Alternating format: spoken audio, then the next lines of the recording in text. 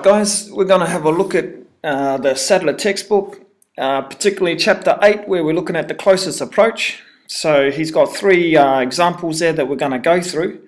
So the first one is this one here. So we've got a naval vessel, that's a boat. It travels at 20 kilometers per hour on a bearing of 040 degrees. Now there's a gun, it's probably on a hill 14 kilometers away from the vessel. Now that gun is on a bearing of 060 degrees.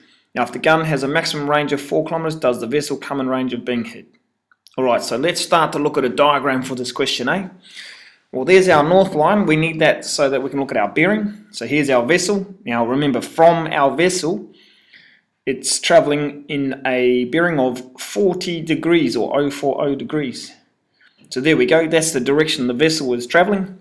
Now we've also got that gun in placement, 14 kilometers away on a bearing of 60. So that's slightly beyond 40 there. So it's probably in about there, rough.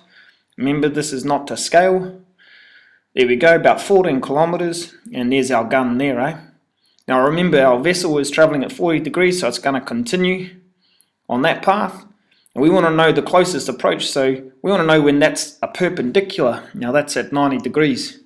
So if we can figure out that x value there, that's going to tell us the distance the boat or the vessel is away from the gun. So there's our 60 degrees, which means we've got 20 degrees there.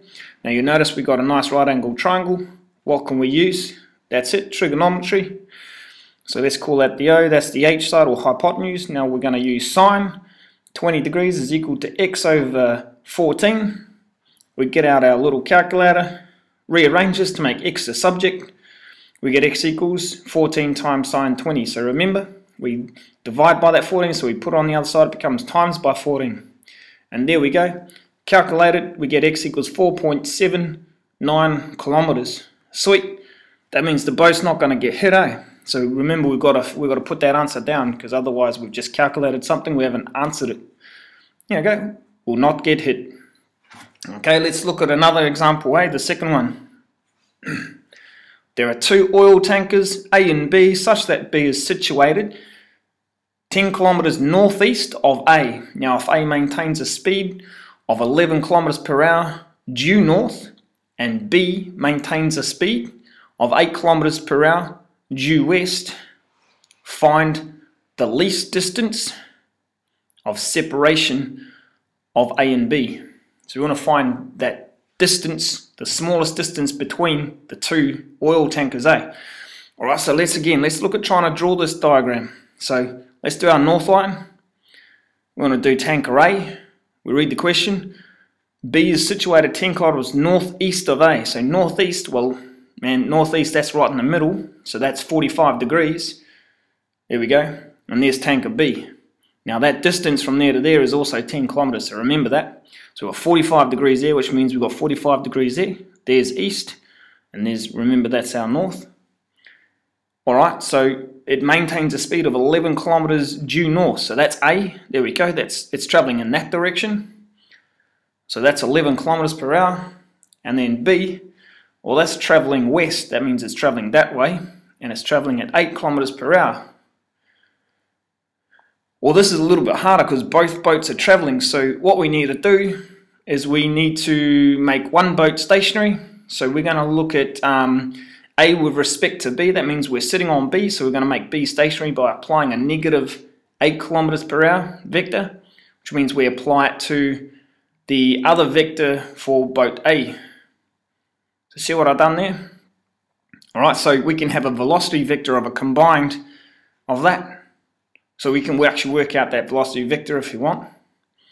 So remember, you know, we can go velocity of A, subtract away velocity of B. There's our 8 kilometers per hour. Now remember, that's created a nice little right angle triangle because of the fact that it was north and west. Right, so we want to find, there's our little right angle triangle, we want to find the distance, that's perpendicular distance, or x there.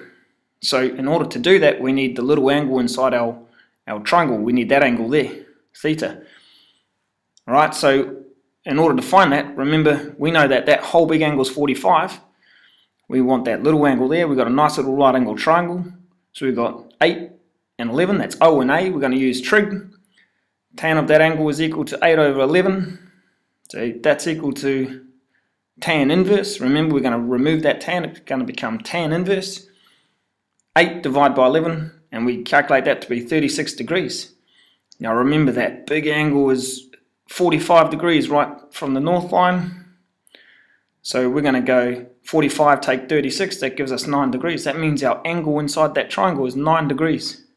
So now we use trig again. There we go, that's going to be the O, that's going to be the H side. Now remember, that distance from A to B was 10 kilometers. So we're going to have sine of 9 degrees is equal to x over 10. Alright, so let's find x. X is going to be equal to 10 times sine of 9 degrees. Alright, we'll get out our little calculator, do a couple calculations, and we're going to get x equals 1.56 kilometers. And that's the least distance of separation between the two oil tankers. Sweet. Alright, let's go have a look at another example, So this is the third example. Now at 2 p.m. on one afternoon, the position vectors and velocity vectors of two ships, A and B, are as given below. So remember, this has got position vector and then velocity vector. So we've got position vector and velocity vector. Now, if the two ships continue with these velocities, what will the minimum distance they are apart be? Alright, so let's start looking at using a diagram to help us with this question, Remember, we don't have to draw things to scale all the time, we just need to get it roughly right. So let's look at our position vector of A. So our position vector of A, that's 10 along and 30 up, so let's just say it's roughly there. Our position vector of B is 40 along and 40 up, so, roughly there, Well, we can find the distance between A and B. That's not too hard, right? That's just using our knowledge of position vectors. So we know that the vector of A to B, that's going to be the vector of B, subtract away the vector of A. So 40 take 10 gives you 30i, and 40 take 30 gives you 10j. So those are the I components and j components. Now I have a triangle here that says I've got 30 along and I've got 10 up. Well, that enables us to be able to go and find the distance between A and B, doesn't it? So the distance between A and B is going to be simply 30 squared plus 10 squared, and find the value of that and then square root it. So there we go, we've got 30 squared plus 10 squared, square rooted. That's going to give us the distance, right? We can also use our knowledge of trigonometry here, guys. So remember, that's a right angle triangle, so we can actually find that angle theta there if we wanted to. Now, we can also find and look at the velocity vectors here and use these, So we've got the velocity vector of B being minus 7i. There we go, it's travelling in that direction. And velocity vector of A, well, that's 5 along, 9 up, so it's roughly in that direction, Well, that's sort of similar to our last problem, wasn't it? So we've got two velocity vectors. So let's apply a negative velocity vector and make A with respect to B. So we make B stationary. So what we're going to do is V of A subtract away V of B. So 5i subtract away negative 7, that gives us 12. So remember, negative negative makes 12. So we're 12i plus 9j. And that's going to produce our velocity vector of A with respect to B. So let's draw that. Now let's remember, we go 12 along and 9 up, so roughly 12 along, 9 up, gives us a rough direction. There we go. Now that's 12 along and 9 up. So remember, we can create a nice little right angle triangle there if we want, so just remember that. There we go, that's the direction it's going to keep travelling in, and there's our perpendicular line from B. And we want to find the value of x there, which is the distance away from B, and that's going to be the closest distance it's going to be to B. Okay, so let's look at our velocity vector there. So remember, that's 12 along, that's 9 up. So we can use that because we've got a right angle triangle. We could use trigonometry if we wanted to.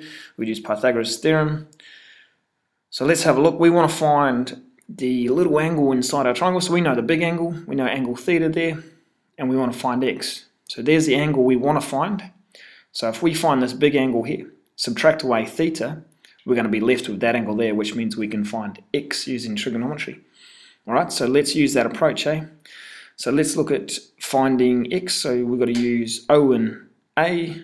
So that means we've got to use tan. So we're finding our angle there. Let's call it alpha. Okay, so tan of alpha is equal to, remember, 9 over 12. So that's O over A. That means alpha is equal to tan inverse 9 over 12, which equals 36.86 degrees. Alright. I suppose now we can find the angle theta there. That gives us, using trigonometry, tan as well. So tan of theta is equal to 10 over 30.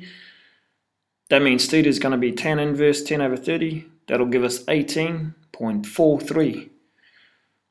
Now that's going to give us the value there if we subtract the two. So we've got to go alpha, subtract theta.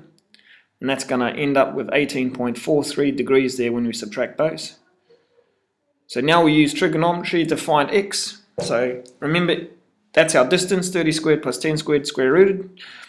And we're going to use trigonometry, which means we're going to use O and H. So therefore we're going to use sine of 18.43 degrees. And that's going to be equal to x over our distance there. Now we can write our distance as a value if you want. So we can calculate that. I think it comes out to be about 31.62. Let's just check. Yep, 31.62, and that's at kilometers. And now what we've got to do is we've got to multiply that 31.62 along with sine 18.43 to find our value of x. So we get a calculator out, we get x equals 9.99, which is approximately 10 kilometers. And there's our answer. Alright, so not too bad. That's using vector components there. All the best.